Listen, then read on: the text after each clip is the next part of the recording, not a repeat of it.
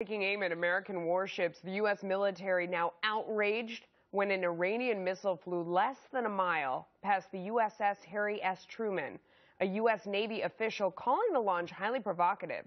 Illinois representative and Air Force pilot Congressman Adam Kinzinger goes on the record tonight. Congressman, thanks for joining us.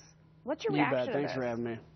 Well, look, this is obviously Iran trying to, flex their muscle, trying to show their biceps, if you will, and it's showing that they're not backing down. I mean, I'm sitting in Chicago, and one of the things you talk about here is kind of a left-wing, obviously driven politics, and President Obama came out of that, and he came out of this idea that believes, like with the Iran deal, all you have to do is smile at him and have like that goodwill hunting moment where, Barack Obama, as Robin Williams just says, it's not your fault, and Iran eventually down and smiles and hugs us. But that's not how politics works here. And so what we've seen is, despite this so-called Iran nuclear deal, they're continuing to flex, if not greater muscle, and they would never do this against a president that wasn't President Obama, because they know that the Americans have the ability to push back, but President Obama won't. So what is the proper response to something like this? I mean, I've been on an aircraft carrier in the Strait of Hormuz. It's a very small area.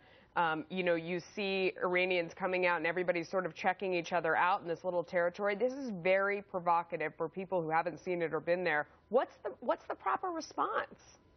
Well, I think we have to do a show of force back. At one point in the last few months, we didn't have an aircraft carrier there during a switch out. I think we need to have a strong naval presence, make it very clear to Iran that they will not toy with us, that they will not mess with the commerce that goes through the strait, which is very important. Yeah. The other thing to keep in mind is these Iranian small boats are actually very dangerous. They can overwhelm, and that's their goal would be to overwhelm a U.S. Navy ship.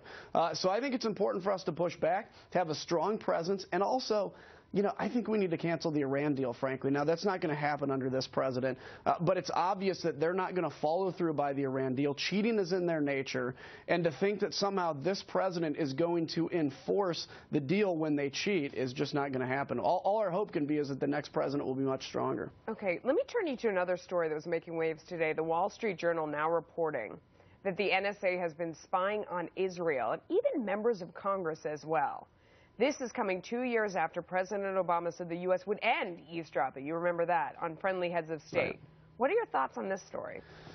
Well, look, we need to not overreact a little bit. Look, Edward Snowden, the little guy that he is that thought he could affect American foreign policy, cannot set our spying policy. Look, when he talks about what they do to Americans, that's one thing.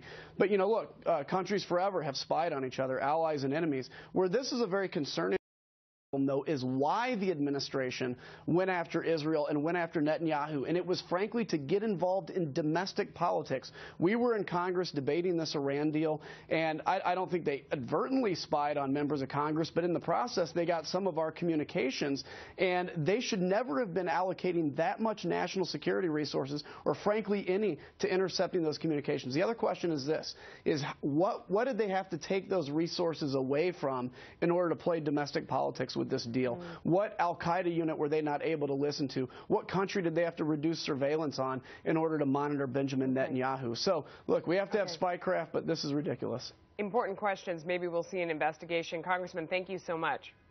You bet. Take care.